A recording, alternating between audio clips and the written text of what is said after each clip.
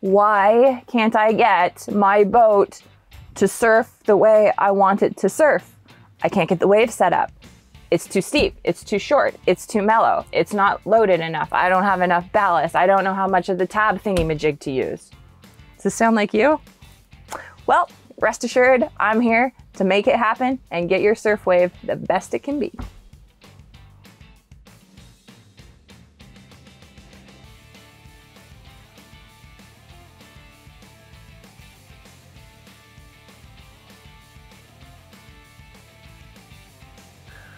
I'm Timmy McNamee, professional wake surfer and water sports coach for Lens Cove Marina and Lens Cove's Lessons in Boating. There are a ton of different manufacturers and models of wake boats and wake surf boats today. And I like to think that I have a pretty generic foundation on how to properly dial your surf wave, no matter what boat you have. Of course, a boat's gonna do a little bit better with a surf system, but there's also ways and devices that you can use without a surf system to get your boat to surf. In this video, I'm going to cover and teach you about ballast systems, surf tabs and devices, and your speed, and what that has to do with affecting how your boat surfs. The first thing I want to discuss, and something I like to refer to it as, is weight to boat ratio, which means if a boat is 20 feet long and has 3,000 pounds of ballast, it's probably going to sink pretty deep into the water.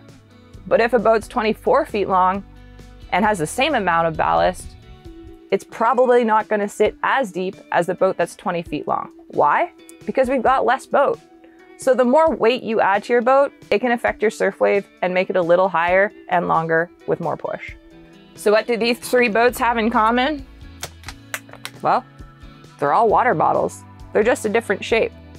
But let's look at what's inside them. If you have a boat and you fill it with water, that water generally, once you're on plane, starts to drift to the backside of the boat.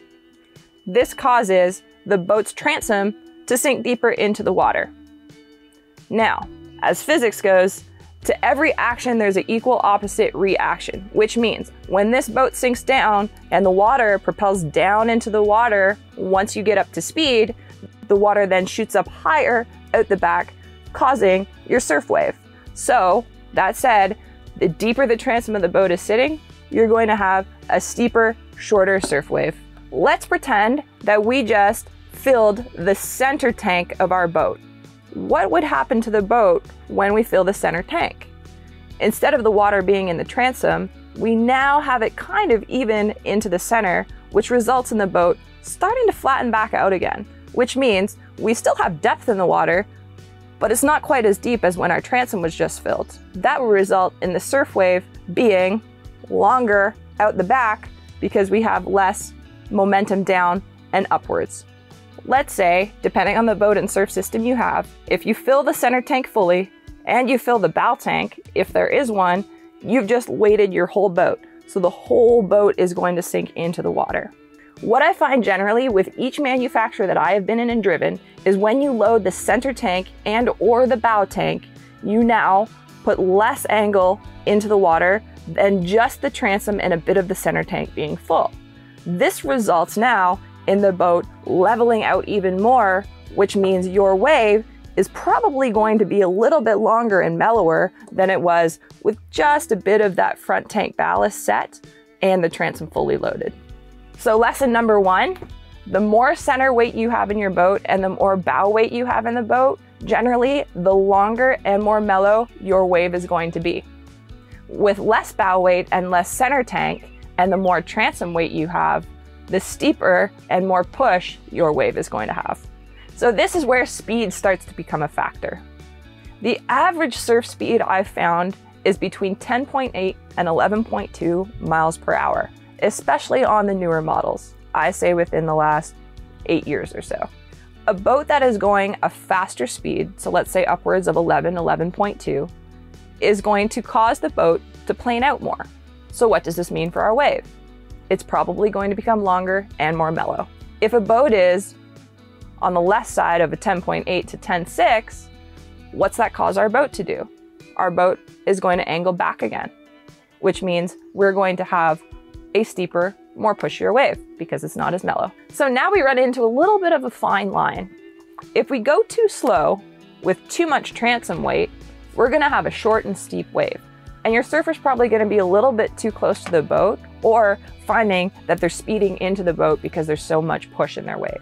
But if we go too fast, we're not gonna have a steep wave with push at all. So there is a fine line in which you're responsible for to see how your boat responds in regards to the size of your wave to where you have the weight situated in your boat. I would say there's no such thing as a perfect one-size-fits-all wave, as everybody has their preference for what kind of wave that they like. I personally like a long, steep wave. So how do I get that? I put my center tank or my bow tanks usually to about 50%, if not a little bit less, so that I have more transom in the water. And that causes a steeper wave. How I lengthen it out to be steep and pushy is that I up my speed to upwards of 11 or 11.2. Now I'm gonna throw in a plot twist. It's not just you and a couple best friends. You're having a group full of 10 people on your boat, packing it out and going surfing for the day. Rest assured that the wave that you just dialed with you and your 2 best friends isn't gonna be the same wave when you've got 4 people in the bow and 6 people in the back. So this is really when your personal intuition, in a sense, comes into play when you have the knowledge and understanding of the basis of the weight to boat ratio. So if I have 4 friends up in the bow, I'm probably gonna set my center tank to 0. And if I'm nice enough, I might ask one of them to come back to the back to help me sink that back transom a little bit. So if I have 3 or 4 of my girlfriends up in the bow of my boat and there's 3 or 4 in the back, I now intuitively have to take into consideration what the weight is in the boat before I start filling my tanks.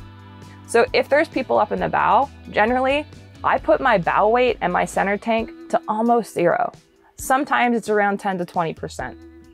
But I always know that I want to dip that transom back a little bit more than fully loading my boat to the front. For boats that have surf systems, so that's usually anything from 2013 onward, there is no need for people to sit off the back corner of your boat to get your wave.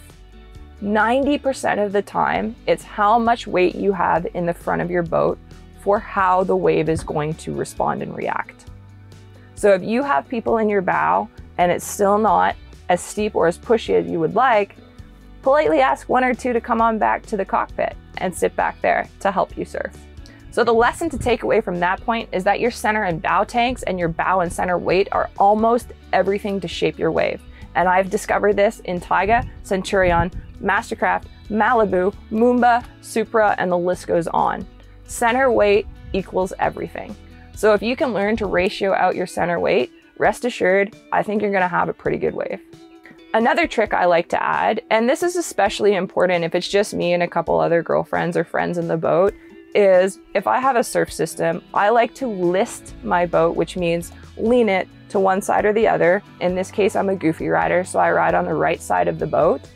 I would take roughly 10 to 20% ballast out of my port side to get myself a little bit more angle on the side that I'm surfing on. Again, this goes for when you have smaller crews. If you have larger crews, you have the body weight and people that you can move over. Speaking of surf systems, now we're getting into surf devices, surf tabs, or surf gates. Essentially, those tabs are also used to list or roll the boat and are also used to mellow out or steepen your wave. So along with your weight ratio, you also have the tabs that you can use once your weight is evenly distributed throughout your boat where you want it. Generally speaking, the more tab you have deployed into the water behind the boat, the more mellower and longer your wave is going to be. The less tab you have deployed at the back of the boat, generally, the steeper, shorter, and more pushier your wave is going to be. Now there's another fine line when using your surf tabs or surf devices. If you're under a certain percentage, your wave is still going to be washy. And if you're over a certain percentage, your wave might be way too mellow with no push. So there is some experimentation that has to happen on your part to see how your boat best responds with how much tab or how minimal of tab that you might need to surf. With surf gates and surf wedges, it's kind of a one size fits all. So you don't have a percentage you can generally play with to lengthen or steepen your wave. So that type of boat is more dependent on how much ballast that you have and where you disperse it for the wave that you want. When we get into crossover brands and older models of wake boats, additional ballast may be necessary, and that's okay. You can go out and buy 200, 300, 500, up to 800 pounds of additional ballast bags or lead wake. So keep in mind, a lot of it is experimental. However, these foundations that I just taught you should provide you some knowledge and base understanding of how to weight your boat, how much tab and device to use, and how to get the best wave you can. As always, thanks for watching Lens Cove's Lessons in Boating. Don't forget, hit that subscribe button, like this video for more awesome tips and tricks in boating and water sports. Have fun, and we'll see you on the water.